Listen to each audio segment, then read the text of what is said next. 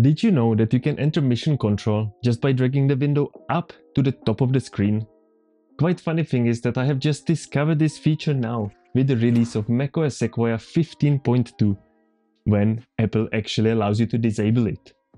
So in this video, I want to show you where to find this option, how to set it up, and how, if at all, it interferes with window tiling. But first, let's refresh all of the basic gestures and shortcuts how to enter mission control, because some of them might be useful in different situations. Mission control is especially helpful when you work with multiple windows, like I have here on the other desktop. By far the most common, and according to me the fastest way how to enter mission control, is to use the trackpad gesture. Easy 3-finger swipe up on your trackpad will get you there. It can also be set to 4 fingers or completely turned off on your Mac. So if it doesn't work the way I said, better check it up in your system settings. Scroll all the way down in trackpad settings. Here you need to switch to the last tab, more gestures, and in there you will find options for mission control. So make sure you have it set correctly. Mission control is super useful and I use it all the time, every day, creating additional desktops and transferring windows between them to be more organized. I don't like to work in such a mess you can see now on the screen. And I'm also working on a detailed video about all of the features and techniques you can use in mission control. I don't want to go now in such details, but you can already now subscribe to get all of the information later on. But now let's move on. Like almost everything on the Mac, even mission control has a shortcut. Quite a simple one. Ctrl plus up arrow will get you to mission control, where you can nicely see all of your open windows and desktops. You can also use the opposite arrow down, to go back to your desktop. And if you press it one more time, it will open up App Expose. That shows you only the windows from a selected application. In my example, it will filter away all of the other windows and show only the Pages document. So Ctrl up arrow goes to mission control and Ctrl down arrow to App Expose. If you are more of a traditionalist and like to stick with basic icons, you can also find icon for mission control in your applications folder. And then you can easily add this to the dock for a quick access. Now with a single click on the icon, you will get to mission control view. Next option is a bit more creative and requires a short setup.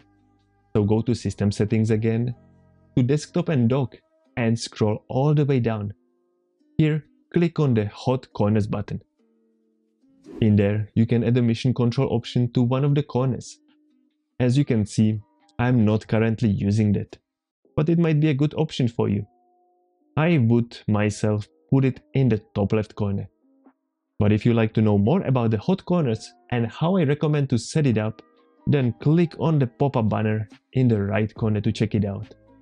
Or maybe watch it after this video, because now we are finally getting to the new feature, which allows you to drag windows to the top of the screen in order to enter mission control. Well, to be more specific, this feature is in macOS for a long time, but now you have better control over it, and you can even disable it if it's messing with your window tiling techniques. Because if I just drag the window up close to the menu bar, it will activate the fill-in feature from Windows tiling, and it will maximize the size of this selected window to cover up the whole desktop. You can combine both of these features. If I go slowly up, it will show me the frame for window tiling. And to enter mission control, I have to go a little bit more up. But this might be a bit tricky, so I think it's better to choose just one of these features. You can find them both on the desktop and dock tab in system settings.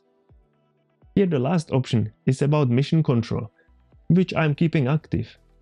But I like to toggle off all of the dragging tiling options.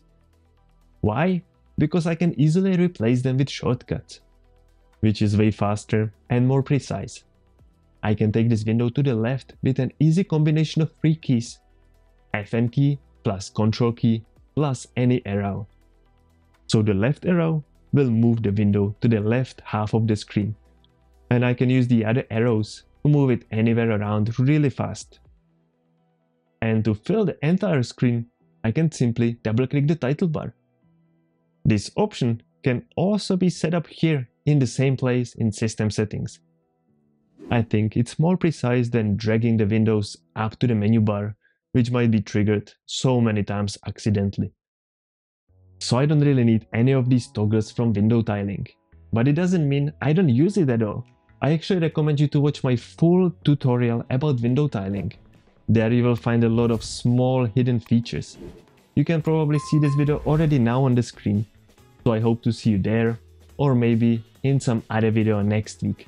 Thanks for watching.